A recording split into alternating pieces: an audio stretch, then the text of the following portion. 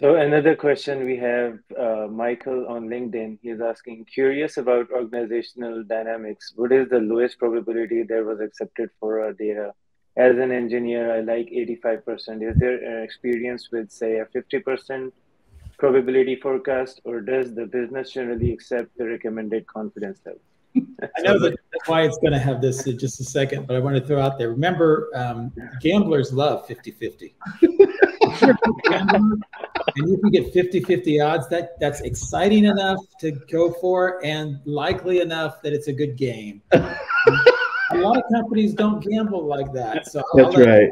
Wyatt go with what's in his mind, but I wanted to throw out there, some places might go with gamblers' odds. Yeah, that's right. Yeah, some people might go with 50-50, but most organizations I've seen, management tends to want something 80% or higher.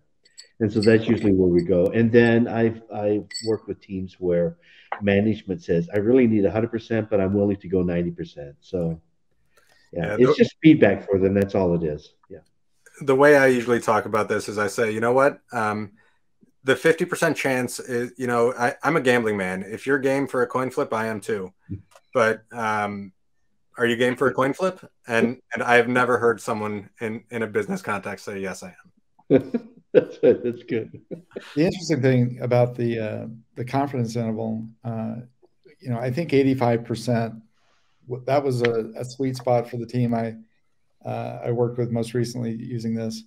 And when the deadline date was, you know, 6-8 months away, 85% confidence interval was great. You know, it was close enough. It was a high enough confidence interval that the team could focus on the work, and, you know, we could track to the expected date within that range, and everything's fine.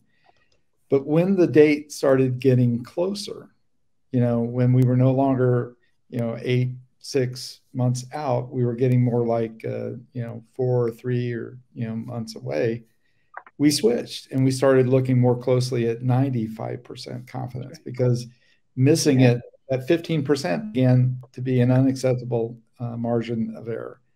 So it's nice that the tool gives you that, those other ranges that, you know, most of those report them out, and you can shift your focus to using a higher level of confidence.